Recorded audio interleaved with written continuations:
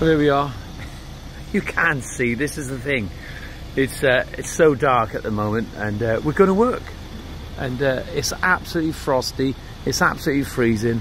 And take my hat off to anybody who goes out every day like clockwork in weather like this. There's a clear sky.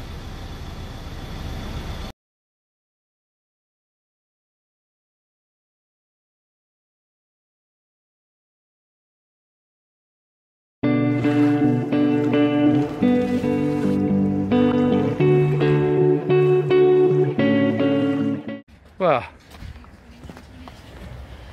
we've had a good old frost here today in Ebbw Vale. It's freezing.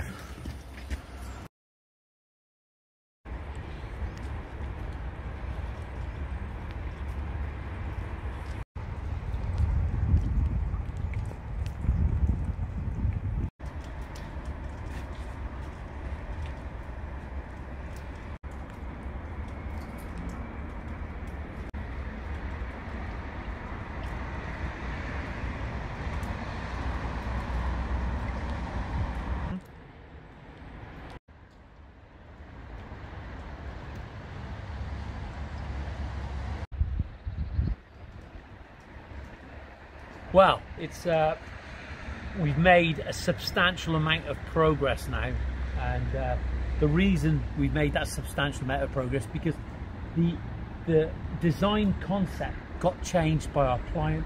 They wanted to extend, they didn't want the path, and I was a little bit disappointed at first, but now I like it. So there is a change. We're gonna return the wall round the end of the patio.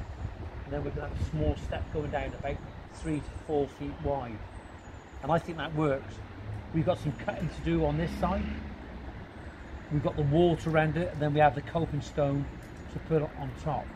And even now, when we look at that wall, and we look at the wall of the house, the colour of the house, once we get that the same colour and it's good rendered finish and the black coping, it's going to bring it together. A fantastic design principle as unity.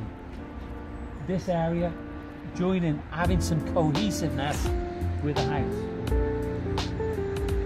I have to admit, and I have to be honest with you as viewers of the channel, with the gauging of the joints, we lost it a little bit in the middle. It extended and got a little bit wider, probably because sometimes, though we've got a fantastic calibration, almost perfect, almost like porcelain, and porcelain can be wrong sometimes, with this slate paving, we lost it a little bit in the middle, and we had to extend the joints just slightly, and but we got it back, and you won't notice it.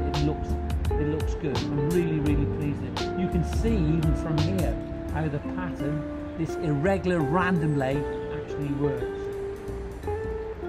I think the reason it's going to work well in this area, the slate paving, simply because slate doesn't have a high porosity value. It doesn't soak the water up, and when it doesn't soak the water up, it's going to get less dirty in comparison to some of those sandstone.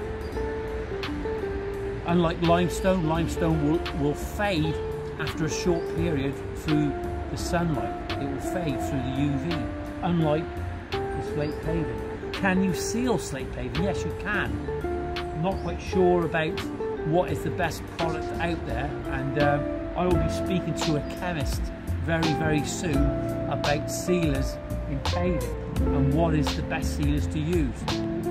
For some reason, people think that water-based sealers are better than the solvent sealers, but actually water-based sealers are more damaging to the environment than solvent sealers, simply because the solvent sealers, they fix and they don't go nowhere.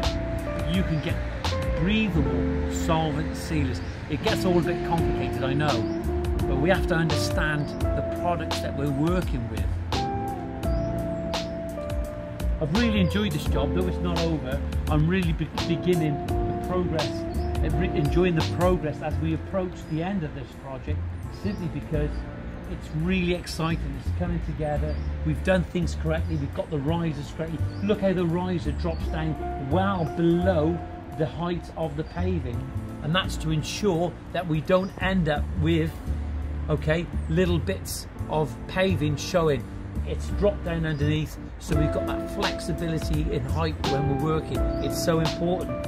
Look, there's lots to be said about this. I'm really enjoying it. I'm really passionate and really enthusiastic about using this product again. And that's why they use Slate on roofs, is because it can cope with wet conditions. Certainly in Wales and where we are now, the Welsh valleys, it definitely need something that can cope with the inclement weather conditions. Well, look, you can see I'm mesmerised even by this, having 36, 37 years of lane paving. I'm actually over the moon with this product, and I'm still enjoying the process. I forgot to say, if you've enjoyed the video, just give us a big thumbs up, and don't forget to press the notification button. But if you enjoyed it really more, just subscribe to the channel. And remember, if you need any advice, is there anything I can help you with, just drop us an email at info@greentoplandscapes.co.uk, and I'll get back to you. And don't forget, mind, in the very near future, we're going to be doing a call-in where you'll be able to call and speak to me, and we'll be able to talk about your landscaping problems. So apart from that, have a great weekend, and remember, be safe.